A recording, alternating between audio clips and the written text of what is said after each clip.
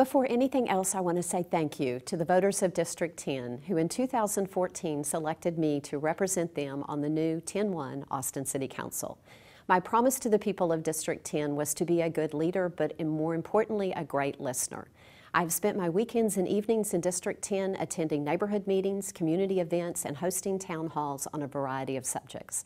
I have worked together with residents to find solutions to the big policy issues like traffic congestion, our affordability crisis, neighborhood policing, wildfire risks, parks and libraries. But I have also paid attention to the smaller issues that affect District 10 residents on a daily basis: speeding on their neighborhood streets, missing sidewalks, potholes.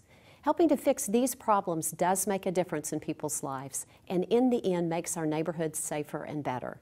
I am Councilmember Sheri Gallo, and I ask for your vote so that I can continue to be the voice that represents every neighborhood in District 10. Thank you.